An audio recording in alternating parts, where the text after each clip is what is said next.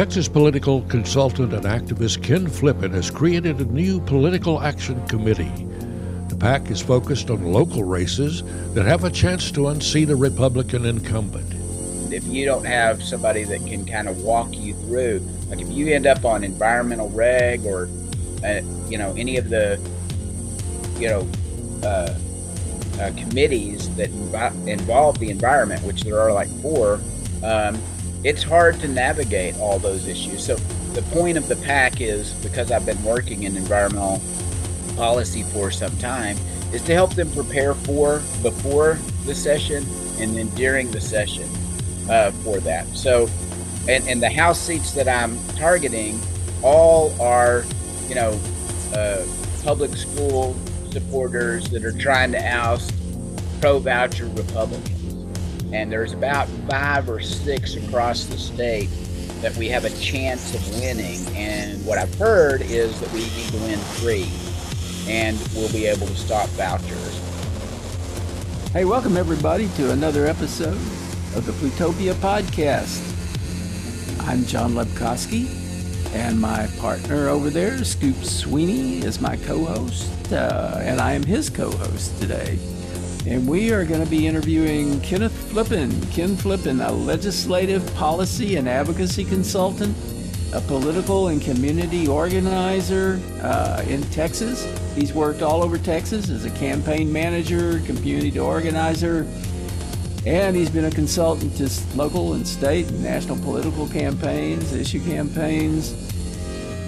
And now he's started a new political action committee, a new PAC called the Green Wave PAC, which is intended to drive meaningful environmental change in Texas by pioneering an enviro-conscious political campaign model. And that sounds pretty fantastic. And I'll just add that we're just all 3 a bunch of West Texas boys. Scoop and I are from Big Spring, and Ken is from San Angelo. So how you doing, Ken? I'm doing great. And yeah, West Texas boys tend to end up here in Central Texas, don't we? Yeah, we absolutely do. For survival. I still we come have down here at high speed. And it's tough. Scoop went all the way out to the Bay Area and hid out there for a long time. But now you're back, right? Last time I checked. So, Ken, I got to ask you. So you kind of started out as a circuit preacher, right? Yeah, a long time ago when I was long time ago. Yeah, when I was basically a teenager, there was a little church that I went to with my mom after I went to church with my dad. My dad was a retired Baptist preacher at this point, but had a lot of preachers in my mom's family too. So after we went to the Baptist church for Sunday school, we'd go over to the Church of Christ. And so I was raised kind of in both churches, and then there was a little preaching school connected to it. I took all these preaching classes while I was a teenager.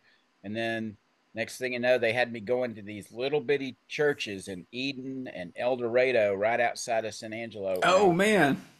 Preaching at age 16 to basically the average crowd was about 15 people, average age 70. But I enjoyed it. So did this prepare you for politics? Well, it did in a lot of ways. One thing my speech coach would say is that I wasn't a very good public speaker when I started doing speech and debate, and he made me a whole lot better, which is true. But I had a little bit of experience in preaching at the time, and so I think it helped me there. The other thing is that, the Church of Christ does a whole lot of, the Bible says what the doctrine is, and you kind of interpret it for yourself, or the church interprets it for their congregation. So there's a kind of a vigorous study of the Bible and how it applies to the day that was emphasized, that I think was valuable. But what was real interesting was the fact that, back when I was doing that, which was in the 80s, that was when the religious right was really starting to find its roots. And the church itself, you didn't really feel it in the church until about that time. And there were all these different things that started seeping into the church to make it okay to bring up politics from the pulpit, and especially conservative politics. And I saw that coming in right as I was preaching, but it really wasn't affecting us because we were so small.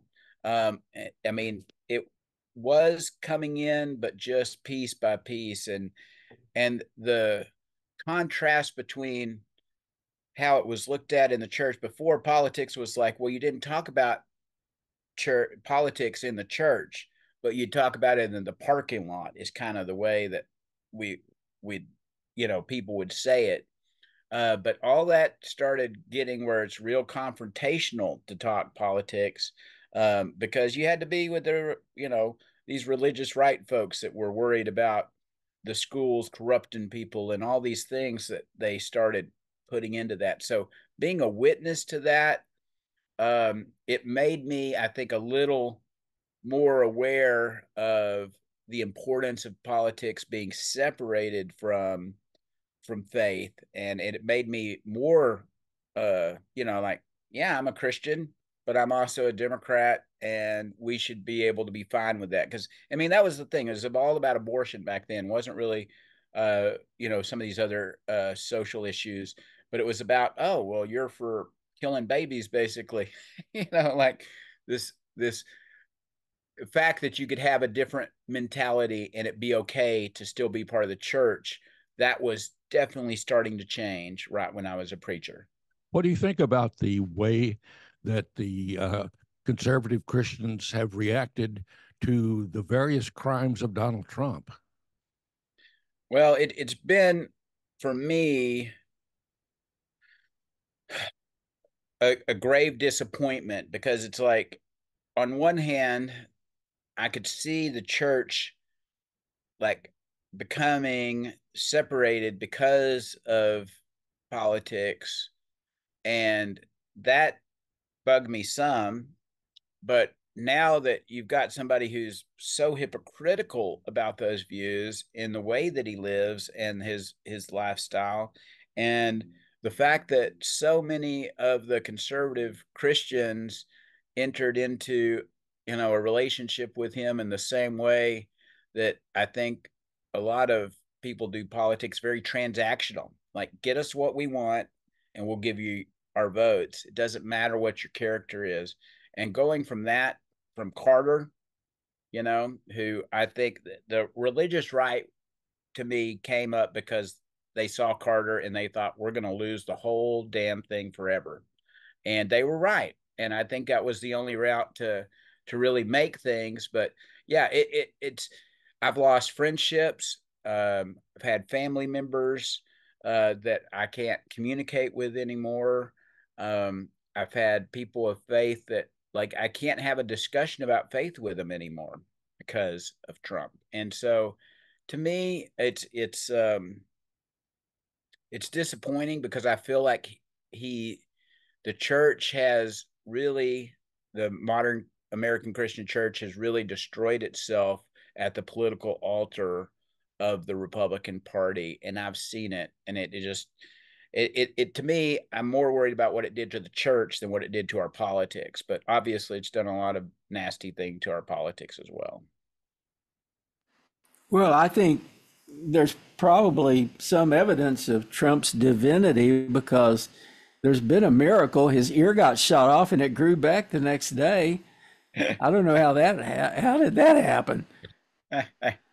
Anyway, well, when that happened, go ahead. I have to say that even I thought of that scripture in Revelations where it talks about the beast having his injury to the head that he survives, and all of this kind of stuff. And I thought, man, if this happened to a Democratic candidate, they'd be like, oh, he's clearly the Antichrist. So, well, I mean, there's probably a lot of evidence that Trump is the Antichrist. I don't know. Well, I know some people that have built that evidence up and totally believe it. And, to me, as a Christian, like, we don't, first off, I don't think I think it's the height of self righteousness to project whether somebody else is a Christian or not. To me, that's not what the Bible says. And so they're already kind of into that hypocritical perspective, something they're not even like, shameful of anymore. But from my perspective, I can't be judgmental of their faith relationship with God or their status after life, because that I'm just doing the same thing. So, I, as much as I have my feelings about how their self-righteousness may affect their relationship and the genuineness of it, like, there's no room for me to judge that, because I've got all my own, shortcomings when it comes to my own faith walk. And so, that's how, you know, I wish they had that perspective so that we could have those conversations again. And maybe someday, maybe it'll change. But right now, it's at a place where it's like, you know, sometimes you just got to let things go, and maybe things will Yeah, change. absolutely. Whether it's because, uh, a person that's gay coming out to their family and so forth, or, how we're divided politically now, there may be a time that you can have conversations that you can't have right now.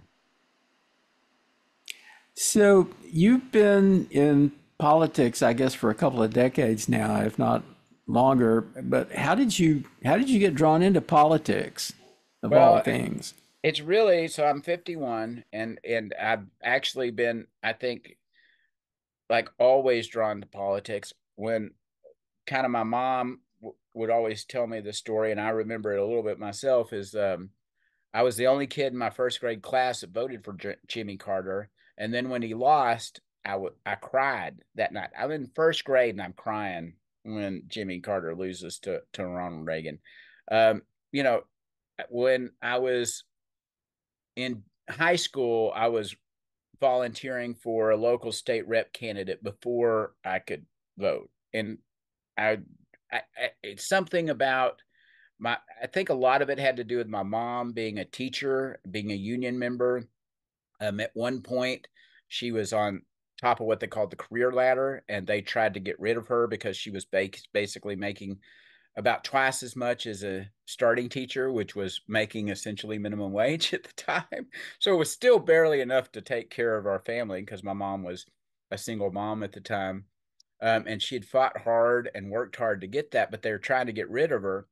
A principal was, and the union came in, and a student from every one of her classes came in and spoke to the school board, and they did fire her because she was an outstanding teacher.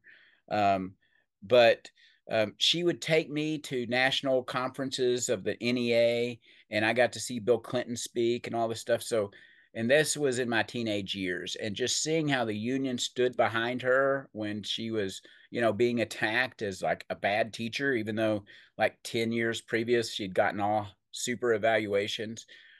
It just showed how important unions are, and especially to teachers. And it just made me realize, like, there's these progressive, more, you know, uh, but at the same time, being in West Texas, as you know, like, most people were more conservative. But I really enjoyed, because of speech and debate, the conversations and the arguments and the discussions you would get in back and forth. But I was definitely leaning left very early on, mostly because of my mama, partially because of my daddy too. Um, he was a Democrat. Said Nixon was the last Republican he voted for, and after that, he's never going to vote for a Republican again. Yeah, I grew up in a family of women who were all school teachers, including my mom, who actually came and taught my fifth grade class, much to my horror. She didn't tell me she was until she showed up at the desk in front of the class. Like, oh, that's my mother. And I remember teachers, and I mean, I talked to all my, female relatives who were teaching for many years, and they loved doing it. And it wasn't they weren't being attacked. like teachers are being assaulted these way, politically assaulted because of just them being good teachers. It's not enough, apparently, these days for them to be a good teacher. They have to be uh, teaching what the powers that be in Texas think is proper teaching. And it's pretty frightening to see that happening to people like teachers. Yeah, it is. And my mom would always say, after she had retired, she inspired a few of my nieces and cousins to teach. She'd say, I don't know if I could do it anymore. They're making it so hard on them. And, they have made it harder. And I have such enormous respect for educators. And I encourage people to go into education. But I've had friends that want to go into education, and they tell me I can make more delivering pizza, part-time than I can doing becoming an educator. And it's like, I believe you, and I understand why people make the decisions they make. And especially in Texas, we've always lagged behind. We've not treated our teachers professionally, and that's part of why we need to change our leadership in this state. Well, absolutely. I mean, the whole school voucher thing is, uh, you know, seems to be an attempt to undermine the public school system.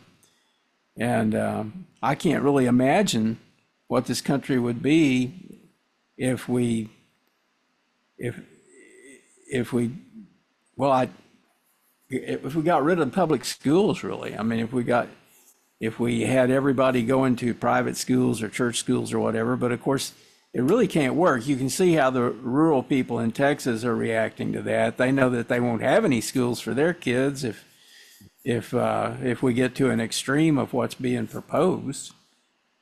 Yeah. Yeah, Have you that's been true. involved with that at all? Yeah, well, yeah. I mean, it's kind of funny. So I have a niece that's a superintendent, and she sees that, and she goes and lobbies against um, vouchers. My mom always called vouchers vultures.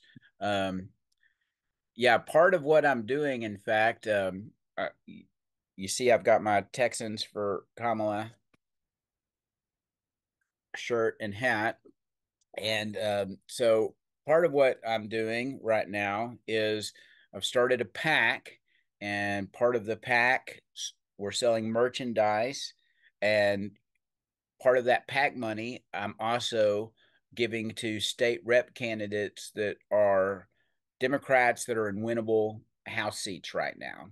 And so I call it the Green Wave, like, ocean wave PAC.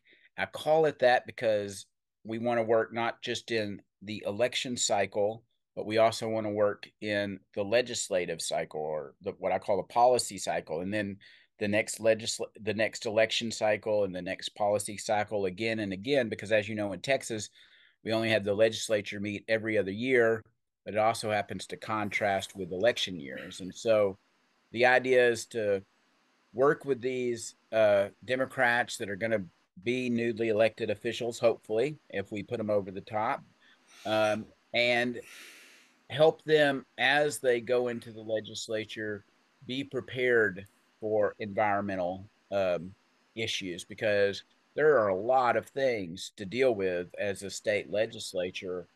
There's like tons of water issues, tons of environmental quality issues that the state actually manages, and so forth.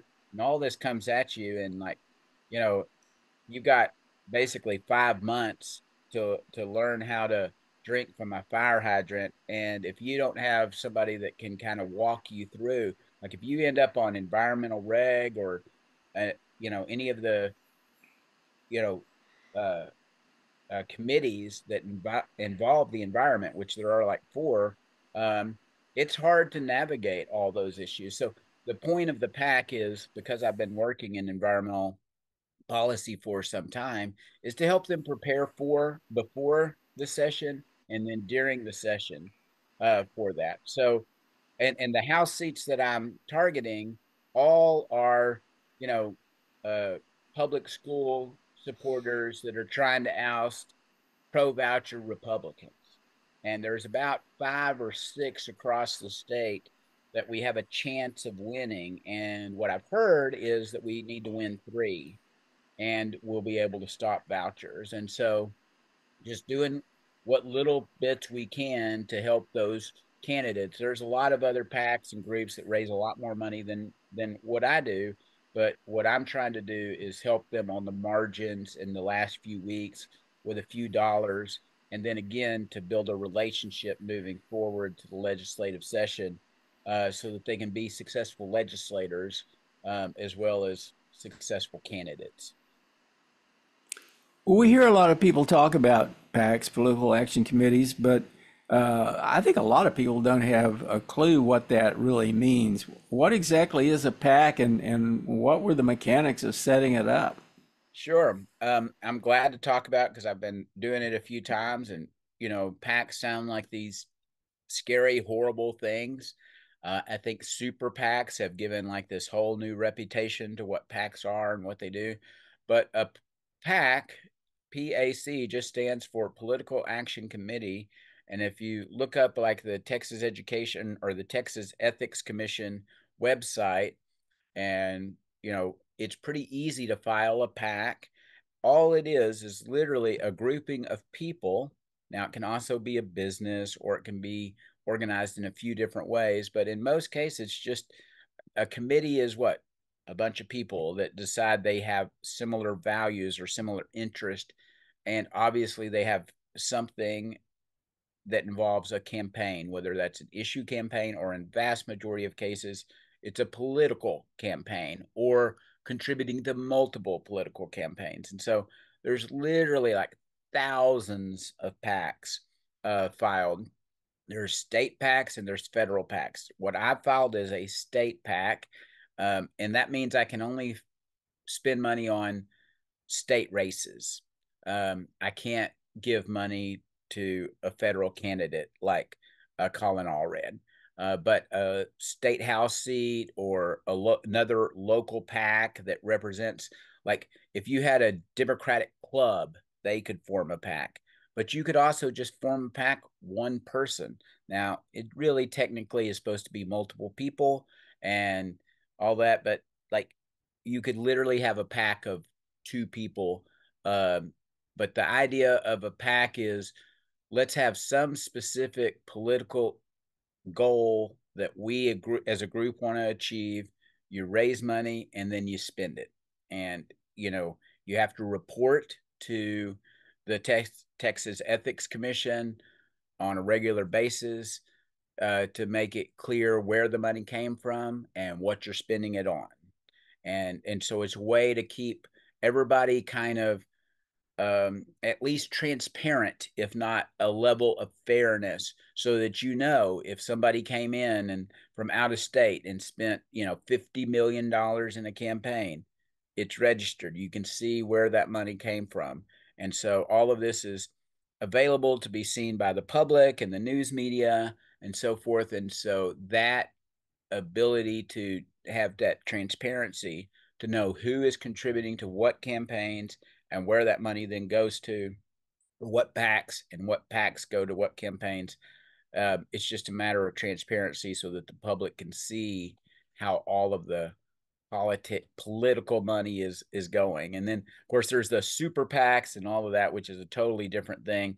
Those are people that have a ton of money, which is not us, but they do have an enormous influence on our elections nowadays, especially after the decisions that made super PACs able to essentially do whatever they want.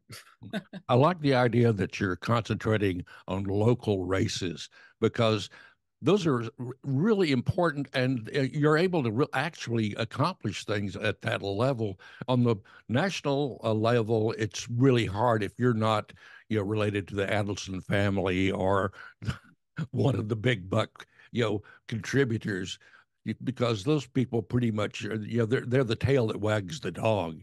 But in a local level, you could really get things accomplished that have good, impact on your lives. Yeah, absolutely. I mean, some of these races are literally going to be determined by a few hundred votes. And, when you tell people that, I think it gives them not only more of a reason to vote, but to vote down ballot. And so a lot of that is where, like, there's two races in San Antonio that are pretty competitive. And literally, it could be a couple $1,000s spent just the right way at just the right time could determine who wins one or two of those seats. And so that's where, it may not be the money from my PAC that makes the difference, and anybody that contributes in these close races, but that's why local races are so much more fun, because you could actually see your impact.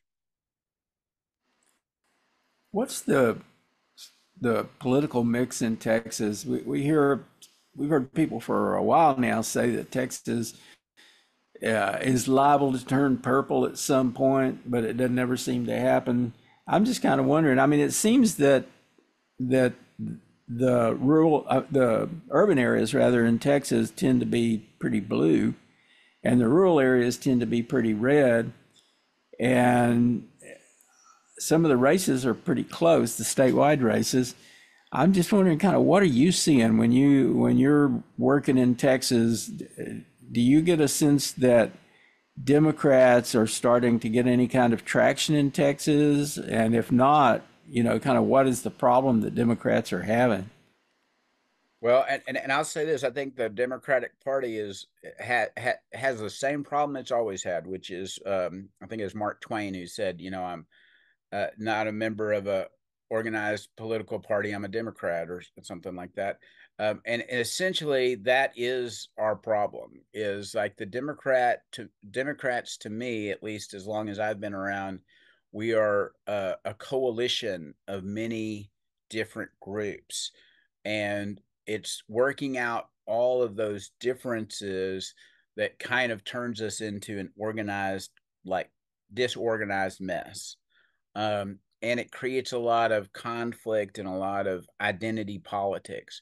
At the same time, the Republican Party has transformed itself into such a, like, you know, uh, I guess I'd say a personality driven, if not like almost cultish, um, uh, phenomenon since Trump, that I think, in contrast, what the Democratic Party, at least for the last 6 or 8 years, have been doing in Texas, could potentially bridge that gap. And so, like, obviously there is a demographic issue that's been moving in our favor. The way that people talk about it is, in 2012, Obama lost by 16. 2016, it was down to 11. 2020, it was down to, um, or let's see, I think it was, by 2020, we're down to like 6 points. And so, like, every cycle, we moved up about 1 point a year on average. And if you look at that, we should be about one. But of course, contests go up and down based on the personality. Like, Beto got incredibly close to beating Cruz. So what I see is that in the urban areas, we have very good Democratic strongholds, and we have very organized political parties. Like Travis County is incredibly organized and have their stuff together. Um, Bear County has their stuff together pretty well. But like in Houston, I've worked in Houston. Oh my gosh, it's insane. Like, and I blame no one and everyone, because it's like, it's so big, it's hard to organize anything in that city, much less a political party to get active. But there's tons of great work being done in Houston.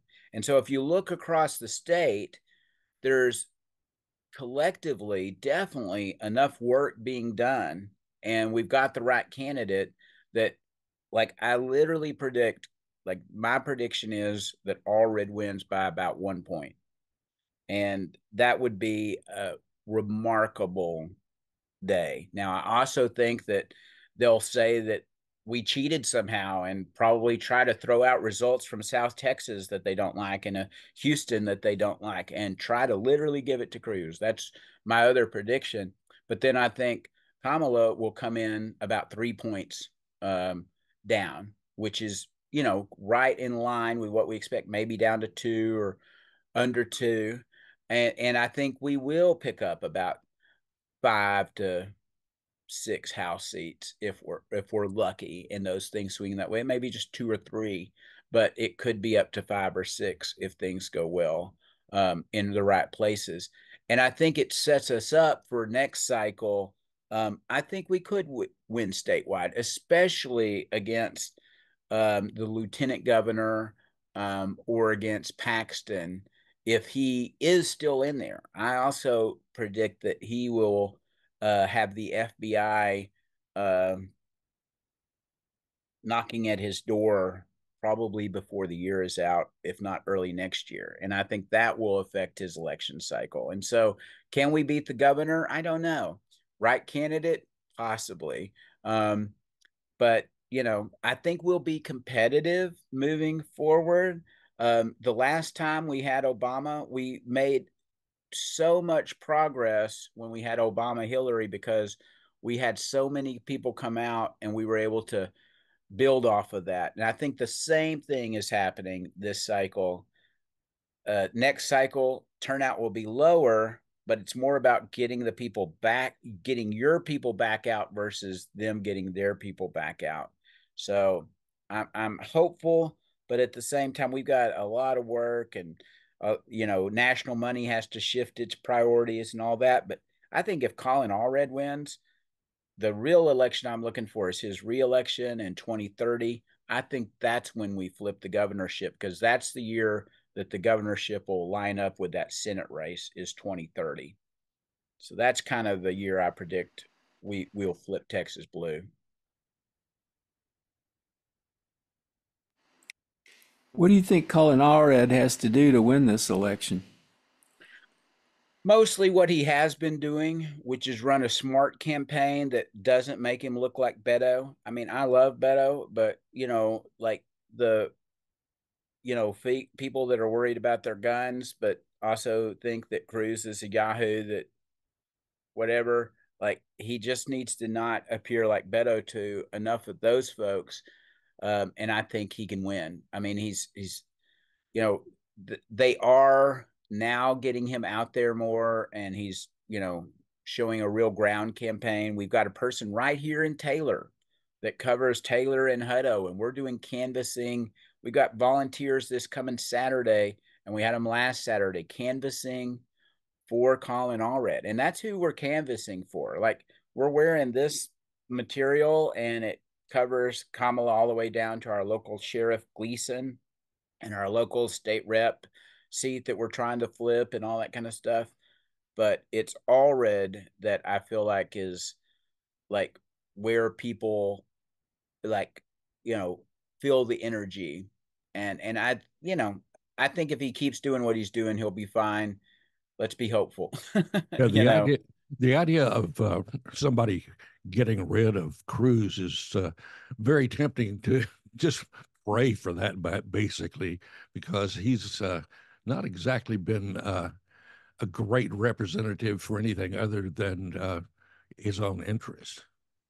Yeah, absolutely. And I mean, I've heard of people that have been in control groups studying the election, and he is vulnerable.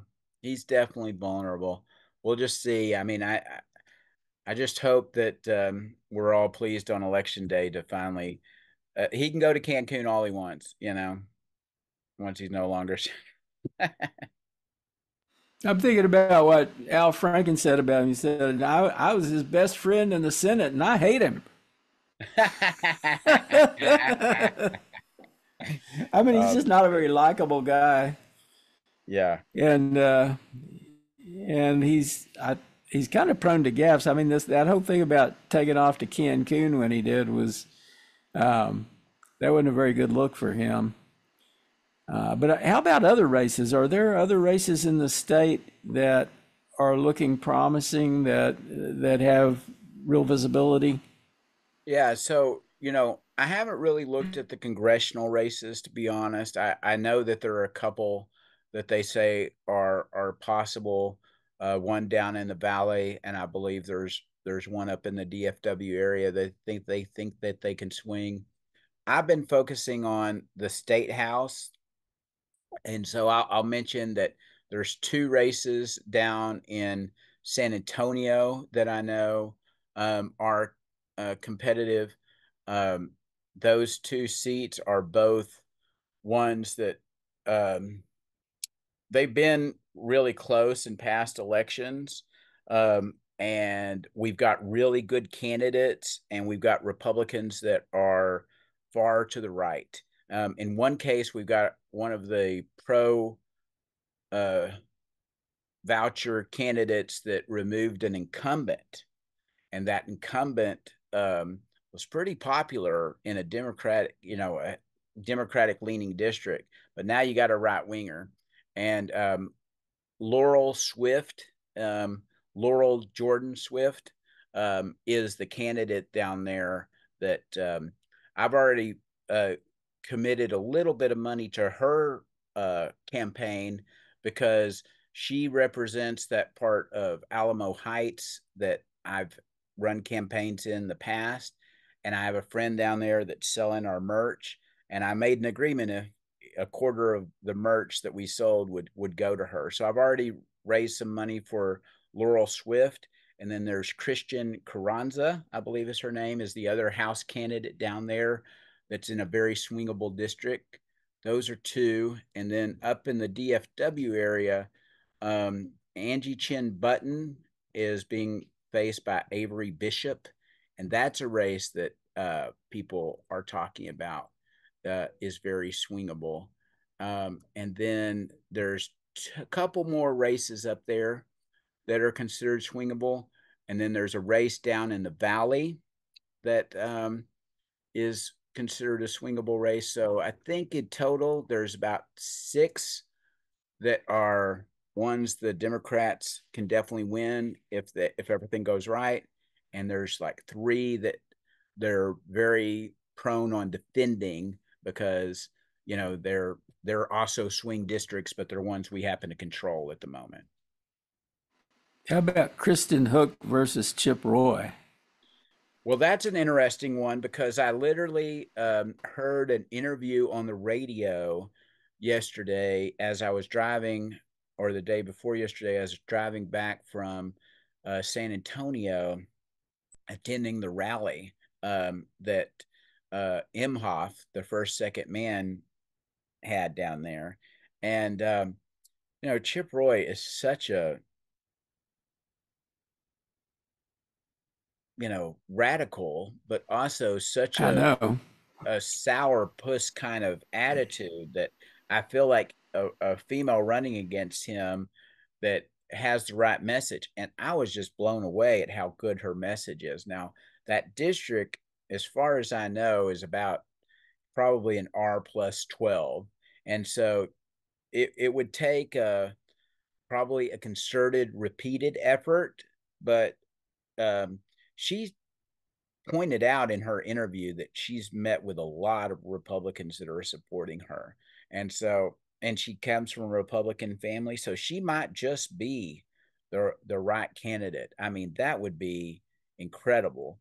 But again, that a lot of these districts at one point they've been rearranged to make it easier for the Republicans to hold longer. And I think that is one of those that they gave him that extra boost to keep him there till 2030. But it'd be great to break that formula and to beat Chip Roy, because to me, he's the leader of the insurrection, far as I'm concerned, from Texas. Like he pushes the radical stuff that makes people feel like violence is okay. And I can't respect that at all. Yeah, he's been a big Trump cheerleader. And I think that is going to, in the long run, weaken him, because a lot of Republicans are being uh, very vocal about how they would really like to have their party back. They don't want to be a member of a cult. And that's basically what it's turned into, is the cult of Trump. Yeah, and I even heard somebody call in and say that was a Republican, and so I'm hopeful. Again, those congressional seats are another thing. It's like, if they get enough money and it's a really, really bad day for Trump, which it could be, like they're talking about how as more and more of this momentum is building up, that there's more and more Republicans that may just, either stay home or you just quietly, you know, vote the other side because they see the writing on the wall. But who knows? Like, we're so partisan now. I think that's a lot of wishful thinking. We've got to work on. It goes back to what you're saying about Texas before. Before I did this, I went with Ian Davis and we went and hit an apartment complex in Hutto with voter registration cards. Okay, we've already covered all of Taylor. Now we're moving over to Hutto, and it's getting those young people registered and getting them to vote. It's, to me, it's not about the persuasion of the Republicans that, like, if they've stuck with Trump this long, you know, maybe they'll come back our way a little bit, but that's always going to be a battle back and forth. It's more about getting the next generation registered and used to voting and then re-engaging them again next election cycle. To me, that's why the Green Wave, it's like cycle after cycle after cycle. My goal of the Green Wave PAC is by 2030 to have, if we can't get to a majority Democrat in the Texas House, at least we can get to a majority, what I call, eco or climate conscious or climate aware or climate realistic. It's like there are Republicans that recognize climate change, will vote with us on some bills, and we only need maybe 8 or 10 to support us regularly if we get close to majority. And that's why, you got to just keep working every cycle and pick up a couple more seats and don't worry about the fact that some of these Trump folks are going to come back our way, but then they may run back when they get another decent Republican, and that's fine. I'd rather it be that. I'm used to getting back to that, is us having policy debates, and not saving the world from fascism debates. Well, Texas seems to be a little bit schizophrenic about clean energy and climate change and that sort of thing. Uh, Partly because we have the fossil fuel industry here, and it's like you really can't deny that anthropogenic climate change is happening and that it is looking extremely dangerous, difficult, difficult road ahead. And you also can't deny that there's a significant clean energy industry sector in Texas that's doing very, very well. Texas actually is a state that leads in clean energy. But at the same time, we have this strong tradition of fossil fuel economy in Texas, and those people have a lot of sway in the state, even still. Um, how are you, like, what kind of discussions are you having with the fossil fuel people, if at all? Well, it's funny because, like, I mentioned, my work at the legislature. I've been working at the ledge on and off, either for legislators or as what I call an advocacy consultant, or basically a lobbyist. But because they're environmental nonprofits, they really don't have the money to pay a lobbyist. So, it's more consulting than lobbying. But in all of those years, what I've been seeing is the oil and gas industry, they are the bread and butter for the state legislature because of how they essentially supported our education system for so long. And they use that sway to basically build protections against, incursions from other energy. And I see it right now at the legislature, because like as we're dealing with, first off, the incredibly rapid growth of the state, which means rapid growth, rapid demand for energy is going up. And we've got ERCOT managing it. And what this, when we had the outages and all that, well, how do we avoid those outages? Well, the right's trying to blame renewable energies when it's like Texas is buying all this stuff, and we're buying it because it's cheaper, not because it's green, right? Like we had a renewable standard a long time ago. We totally overshot all the goals.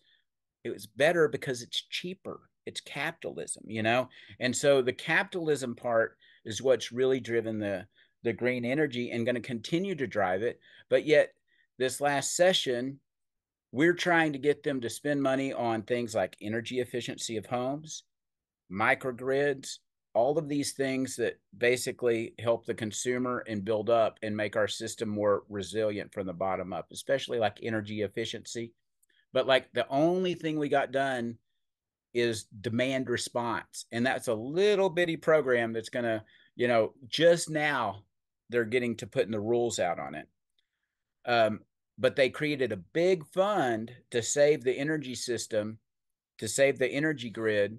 And what are they spending all that money on? They designated like 95% of that money has to be on gas plants. So the state is subsidizing gas plants because they say this is will be more reliable when we have another winter freeze. Well, that's all hokey BS, basically. I mean, we might need a little bit of gas that can come on in the right emergencies. But the truth is there's so many other more economical ways to strengthen the grid and to avoid that kind of thing. And yet it's because of the money from oil and gas that they basically put this big amount of money into subsidizing them. And so it's going to, in this next session, we just had a meeting yesterday, same thing. We're all prepared. They're going to go after wind. They're going to try to go after solar. They're going to make it like y'all are environmentally bad, make it hard to permit.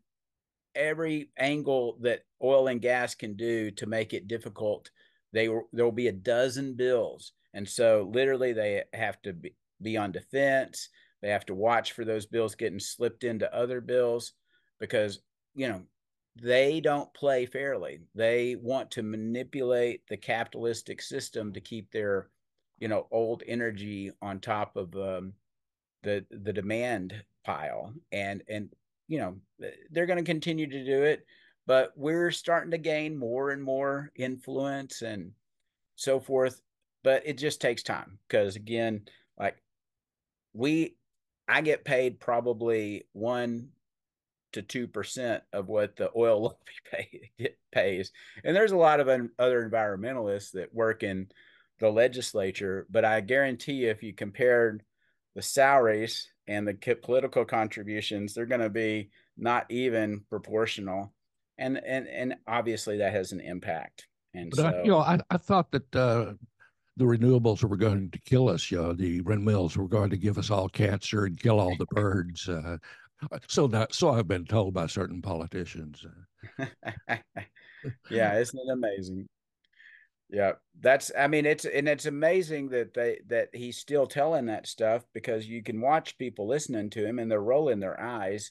They know it's not true, but they still, something about, once you've drank the Kool-Aid, I guess you got to believe everything the Kool-Aid guy tells you.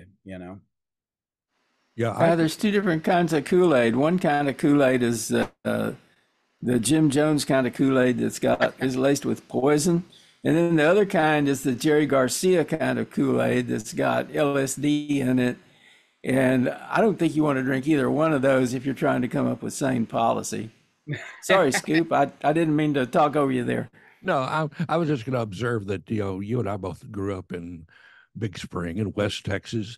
And My dad was in the gas industry. He ran an LPG refinery just north of Big Spring. So I grew up in that whole environment. And later in his life, my dad ended up having to kind of admit that he screwed up his own life doing that business because they created a problem with the drinking water in Big Spring by they created a giant underground storage area by washing the salt out of a salt dome underground, and they stored product there. But the salt had to go somewhere when they washed it out, and it went into the groundwater. And Big Springs drinking water became toxic. And my mom made him go out and bring in jugs of drinking water because the stuff coming out of the tap was, would kill you basically. So Wow. But you see, my dad was in the business that was a solution to that. He was in the beer business. absolutely, So people could just drink beer and forget the water. I tried that, but it got me into trouble because I was underage. That's great. Yeah, what's happening now that's interesting in West Texas is, and people are saying that it's due to fracking, but it's actually more the pumping of the disposal wells and filling of the disposal wells and so forth, but all the earthquakes happening in West Texas and how those are becoming larger and more frequent. And question is how long until that becomes an issue of safety and security where those earthquakes are maybe affecting power plants or schools or other things where people start questioning how much of this can we handle. I mean, it's not bad right now, but it could get much worse. And then the other kind of thing I see happening out there is that these energy systems are not separated by political philosophy. Like the truth is that if you have the ability to produce, let's say, geothermal out in West Texas, in some places, the remoteness has unique opportunities, but also the connection of the grid that they've done because of oil and gas, and now because of wind. Like there are lots of energy products that could explode in West Texas, where we could literally double or triple the capacity of energy coming out of a square foot of land that's only, let's say, 1,000 or 10,000 feet away from a major, supply of that power back east where it's needed so much. Like this transformation is already on its way, and the IRA has made it much easier if Texans would take advantage of that money that's out there. And they are in little pieces, but not nearly as much as they could. And so I don't know how quickly this is going to happen, but there will be a transformation of the energy market out there in West Texas. I mean, it already has happened, but I'm saying on a new level, as all these energy sources become kind of complementary to each other. But I don't know. Like I've seen people that I ain't drilling no well that's not an oil well. And it's like, well, you're getting gas out of it anyway. You could drill another well and get geothermal. What's the difference? Well, you got, so out in Howard County and kind of around that area, which is where Scoop and I are from, they have the Wolfcamp Shale, mineral deposits. Yep. They have a ton of oil down there, probably one of the biggest fields of oil that they've ever discovered, but it's really, really hard to get to it. And it probably requires fracking. It certainly requires a great deal of sophistication and a certain expense to get that oil out. I mean, they can't really extract that oil unless oil prices are up, they have to be able to get a pretty good return. So like the other day, Midland had a 5.1 earthquake. Who knows what's going to happen to Big Spring if they start, regularly using fracking to try to extract that stuff. I kind of don't think they can really get it all out of there. I know there's a lot of excitement about it, but I just don't. It seems to me that the day's going to come when they just have to stop, and they're just going to have to leave some of that oil there. Yeah.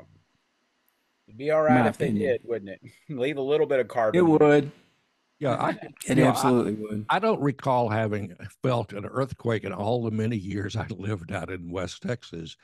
And the closest that we came to feeling like an earthquake is if the uh, fighter jets from the local Air Force base, when broke the sound barrier and they give a sonic boom. That was the only disturbance we got. But now they're getting Which they did every day. it's a regular thing now with the earthquakes, and even New Mexico. The oil areas out there are having the same problem, increasing frequent earthquakes. Yeah, I think the science behind that is going to really be a historical thing. We're gonna be like, wow, we should have seen this coming, and we just didn't.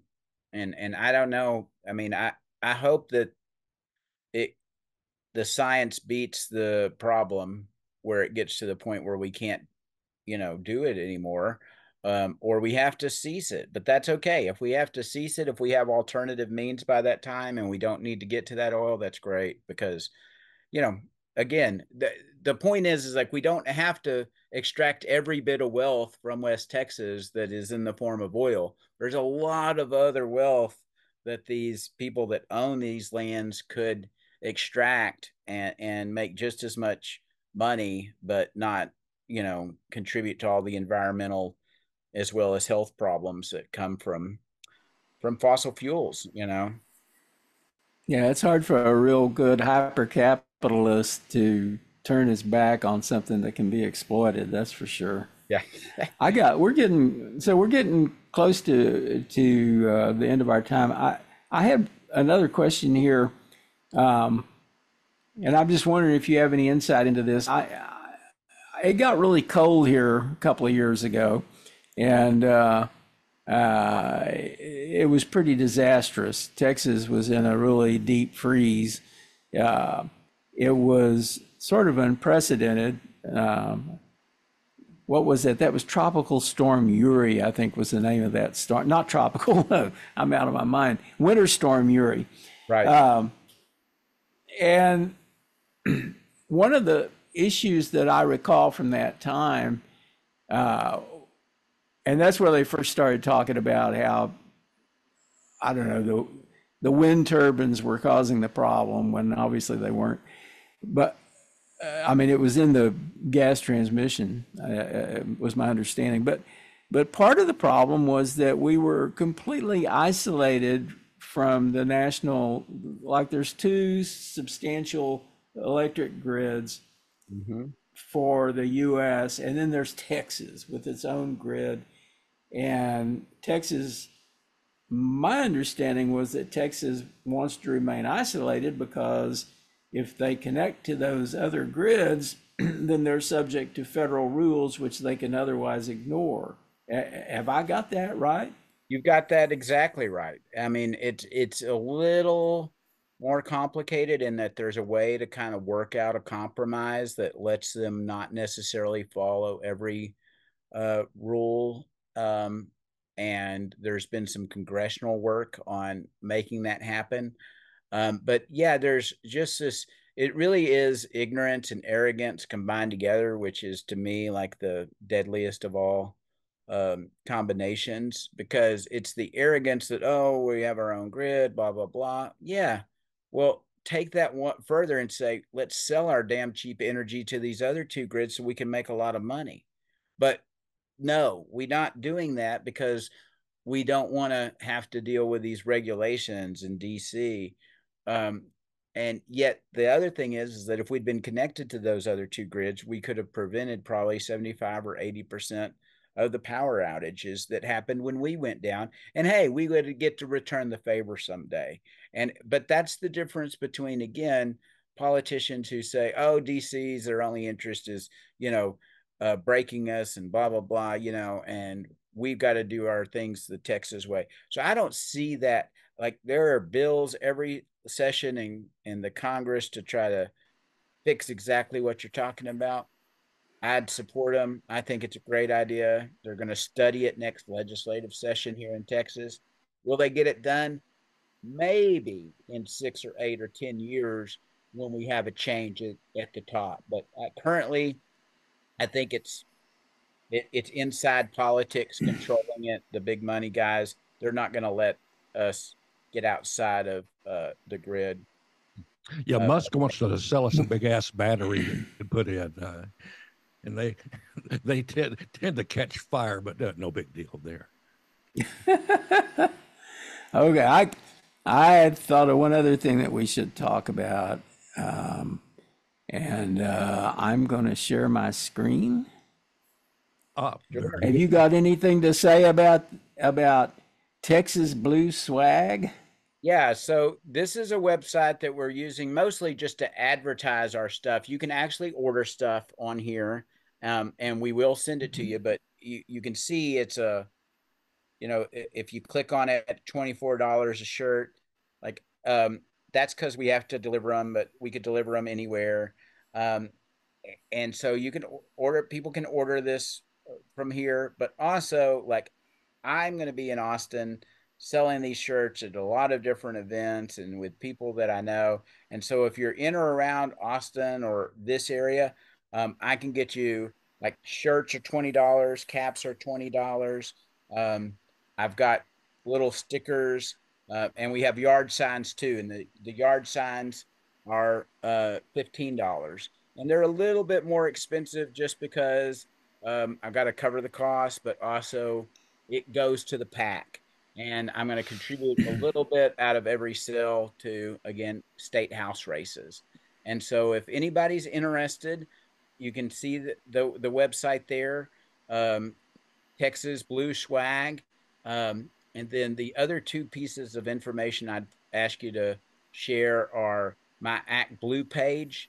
If you go to Act Blue and type in Green Wave, WAVE, you'll see the Green Wave PAC come up, and you can see there basically how to contribute to the Green Wave PAC. And what I'm asking people to do, again, like if you want to buy some merch or make a contribution to a campaign, that's great.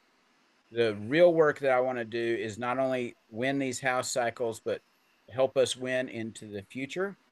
And yep, that should be it. And by, help these candidates, have good environmental policies moving forward. And so I'd give out my email if anybody wants to contact me and talk to me about what the Green Wave PAC does in more detail, or arrange to get some of this good merch delivered at a little cheaper price than the website. My email's kflippin, KFLIPPIN @gmail.com. And I'd love to, work with as many people. I've got people in San Antonio that sell some of my stuff, a guy in Houston that I'm going to deliver some stuff to. So pretty much anywhere you're at, I can probably get you some stuff. I'm going to get new stuff in on the 30th and on the 7th. And I can order more if I have somebody that wants a lot of stuff. And this is throughout this particular presidential race, but I guess you'll have new stuff after the election's over, right? Yeah, absolutely. And to just show you this symbol, we created, Ian Davis and I started Texans for Obama back in 2007. We did the Auditorium Shores rally, and now we've recreated it. There's over 50 groups across the state that are labeled as Texans for Kamala, and we have house parties and things like that. And so you can also find us at our Facebook group, Texans for Kamala, and find your local Texans for Kamala group. If you're in Austin or close to Taylor, you can definitely find us as well. We're having a house party, a watch party for the vice presidential debate on October 1st here in Taylor at the venue. And if you wanted to come out there to that, we'd love to have you. That's fantastic. Well, thank you so much, Ken, for joining us today, and let's do it again sometime. It sounds good. Thank y'all for having me. I appreciate the time. Thanks, Ken. Sure. You can follow the Plutopia News Network at plutopia.io. On Facebook, go to @Plutopia News. On Twitter, it's @Plutopia. With John Lepkowski, I'm Scoop Sweeney. This is the Plutopia News Network, 20 minutes into the future.